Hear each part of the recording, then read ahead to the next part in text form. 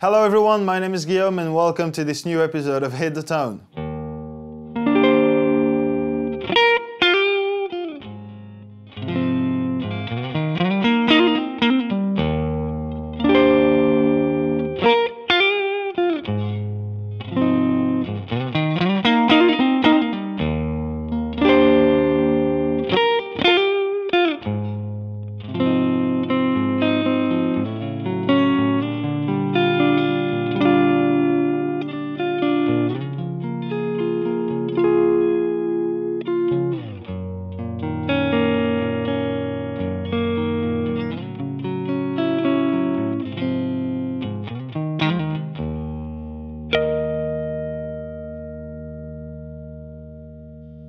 Hi guys, I hope you're doing fantastic today. Welcome to this new episode of Hit the Tone on Thomann's Guitars and Basses. For those of you who might not be familiar with the series yet, I'm taking intros, licks, riffs, bits of famous songs and try to give you all the tools you need to hit the tone. As per usual, this is a recommendation-based format, so please go down that comment section and let me know which song you'd like to see here and I'll get to you as soon as possible. While you're down there, please consider liking the video, subscribing to the channel. Thank you very much in advance. Now let's get started with today's song, which is Lenny by Stevie Ray Vaughan.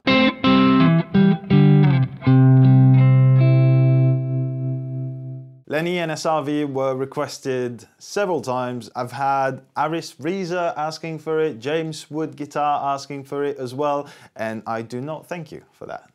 This is a really complicated song. It's hard to play, but it's even harder to feel, and it's really hard to play right. So I'm gonna give it my best and we'll see what works. Let's get started with the guitar, and again,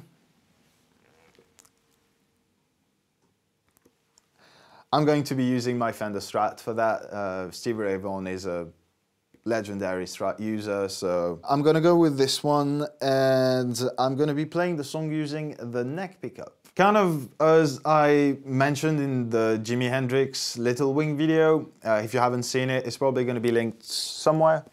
There's a lot of debate around like position 5 or 4, like both pickups out of phase at the same time for Stevie Ray Vaughan. I'm trying to base myself off of the Elmo Combo live and the crazy hum that's going on in the background, and this is like a pure single coil hum, not a out of phase, even more so hum cancelling kind of position, which is why I'm going with position 5. Nothing wrong with position 4, it kind of works too, and I think it depends also on the amp that you're using. You might want that kind of extra Strat brightness, spankiness for certain amps.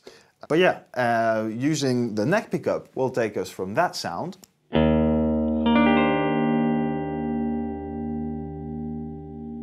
to that sound.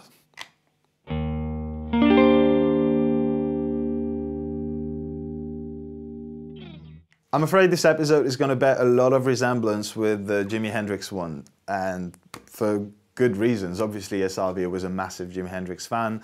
Just like last time, any single coil equipped guitar could work, but it's SRV, so it kind of has to be a Strat, I guess. Anyways, there'll be a link in the description box down below to a bunch of options at different price points if you want to check these out. And now let's go on to our second part, which is the amp and pedal setup.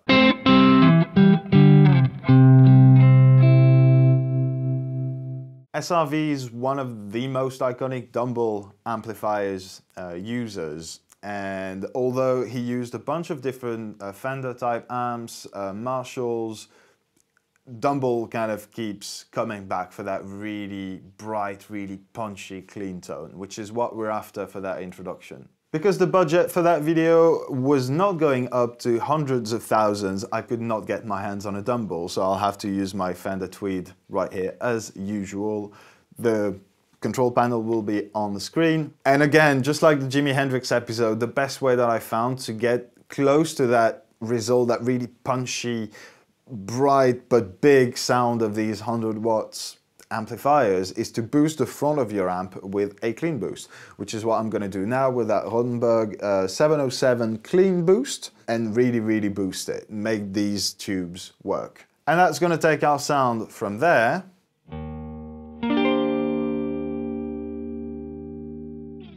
to here.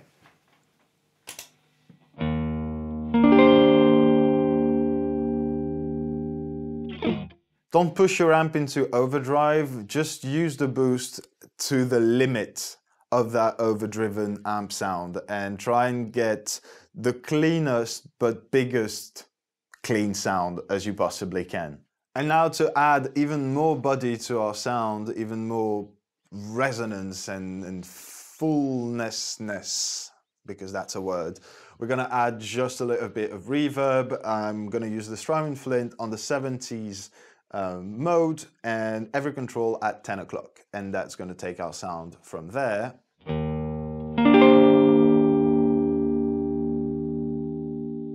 to there.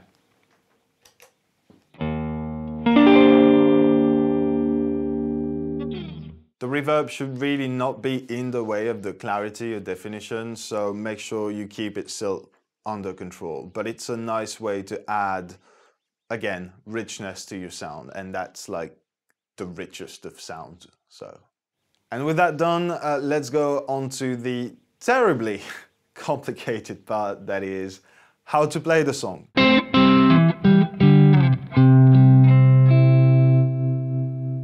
As per usual, if you want to spend some more time learning the song, and I think we'll all need that, the tabs will be available in the description box down below. Otherwise, let's get going with our fretting hand.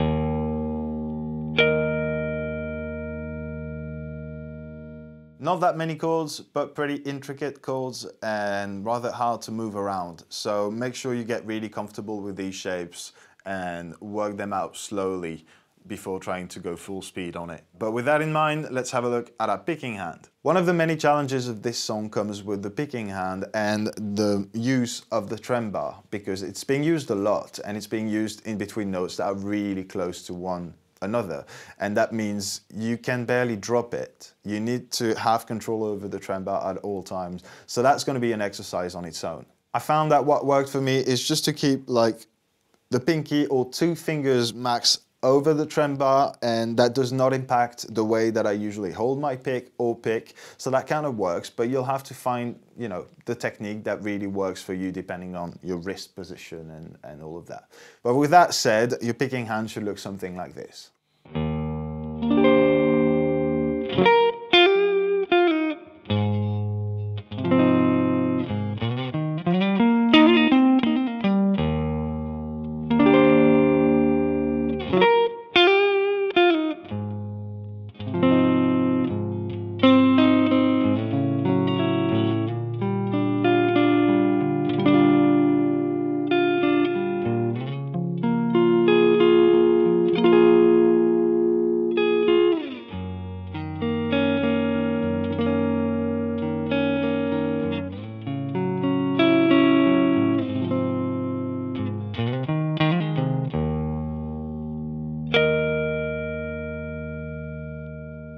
Just one more time, and I cannot stress that enough. This is an incredibly hard song to play, and I've had a really hard time learning it. Not because of the technical side of it, there aren't that many chord changes, the picking pattern is not that fast, but it is so hard to play right and feel right.